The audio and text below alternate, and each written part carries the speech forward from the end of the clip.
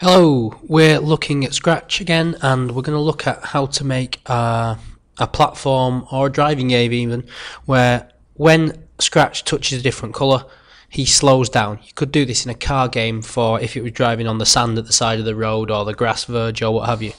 And we're going to do that basically by telling Scratch to speed up or slow down when he's touching different colours. So what I've done is here I've written two really basic scripts to control Scratch with the right and the left arrow keys. And if I start that running, he'll buzz along. He's gone upside down there, so I'll just need to click the left and right only arrow to sort that out. So he can move along, and when I'm holding down the arrow key, he's moving 10 steps. Now what I want to do is I want to slow him down, and there's quite a cunning way of doing that. I want to slow him down when he hits this blue area. So inside each arrow key script, so you'll need to do this for every one, you need to put if, and then it's touching colour, and click on your colour square and select the colour you want him to be touching.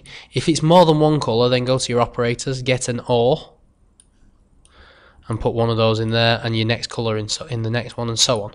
But we're just using the blue, so if touching colour blue, I want him to move. Now he's moving 10 steps, so let's try -5, which will slow him down to half the speed.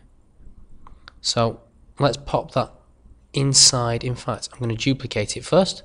I'm going to pop it just here in my movement script. There you go. So let's see what happens.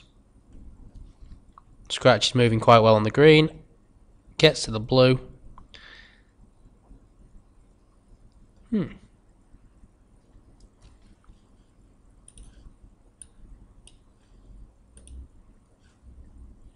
I know what I've done wrong. I need to put that if inside the if for the key press. There we go.